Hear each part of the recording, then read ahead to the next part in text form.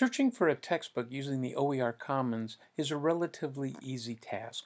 First, we need to go to the site itself. And we see this screen. And in the search box, we're going to put in the subject matter of our class that we need a textbook for. So here I'm going to put in American history. And then I'm going to search for that particular subject and see what sort of materials that they have for American history. Now, what comes up on the screen is all the different materials they have for American history, and I just want to narrow it down to textbooks. Later on we'll look for other materials. So under material type, an option that we have here on the left, I'm going to select that and scroll all the way down to where it says textbook. And by selecting that, it filters out everything that was on the screen except for the textbooks. Now we have a list of textbooks. And I'm going to go and start taking a look at these, and you notice under this History 212 it says no strings attached. That means I can use it any way I want. I like that. So I'm going to take a look at this textbook. And by selecting that, we'll get a screen that gives us a little bit more information on the textbook. But now I'm going to I want to view it, to be able to review it for myself. And I'm going to select the resource button, and up comes this screen. And it's going to take a while to load up. So I'm going to go get some coffee and come back, and by then it should be loaded. Hang in there. We're now a couple minutes later and it's finally completely loaded up. As you'll notice, it has 446 pages. And I can download it if I want by selecting this option here. But I'm just going to scroll through here just to get an idea. And this is 1865 to present.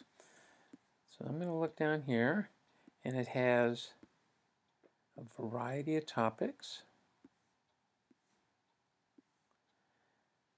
You can see by the table of contents, I'm going through a little quickly. And I'm going to come down here to actual text part. So I'm going to scroll down quite a ways to give you an idea what the text looks like. And here's beginning of Reconstruction. Pictures, text. All of this is free for you to use, free for your students to read. So let's take a look at another textbook, because I want to show you something that has a little bit of variety of formats that you can choose from. So I'm going to go back to the original screen, and here we are, and I'm going to come down here to where it says U.S. History, and that also says no strings attached. Good news. So we can use this any way we want. I'm going to again select View Resources, and this page comes up to give us an idea, and what I just wanted you to notice was I have the options of viewing it online, downloading a PDF.